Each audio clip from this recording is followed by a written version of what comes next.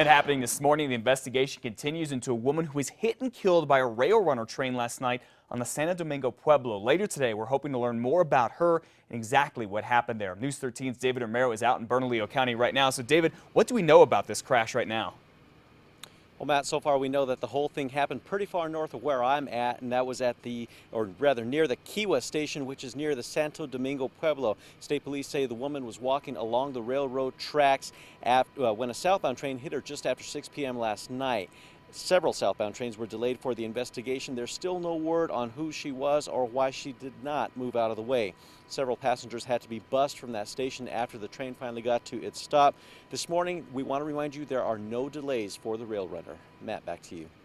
All right, thank you for the update, David. We're expecting to learn more about what happened later today. We'll pass it along to you here on KRQE and on our website at krqe.com.